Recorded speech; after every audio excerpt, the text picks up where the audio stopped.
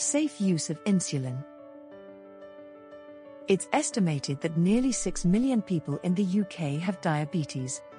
1 in 6 hospital beds are occupied by someone with diabetes, and it's predicted that by 2030, this number will rise to 1 in 4 hospital beds. In hospital, people with diabetes have high infection rates, longer lengths of stay, and increased mortality. For many people, insulin is a lifesaver, as it helps keep glucose levels stable.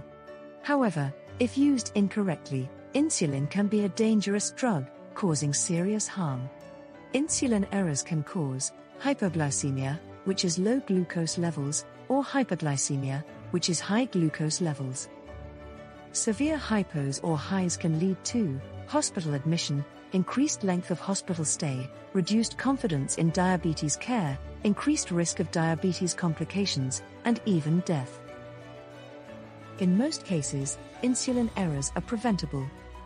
Take this opportunity to brush up on your skills and boost your confidence about insulin safety. Think insulin. Say yes to safety and no to errors. CDEP offer 2 topics: safe use of insulin in the hospital, for acute ward staff, and safe use of insulin in the community, for all other staff. Depending on your chosen CDEP level, the topics focus on insulin's function, uses and side effects, common types of insulin and their use, common insulin delivery devices, appropriate glucose monitoring, correct insulin injection technique, right timing of insulin doses, and common insulin errors and how they could be prevented. Reduce the risk of insulin errors. Sign in and start one of CDEP's insulin safety topics.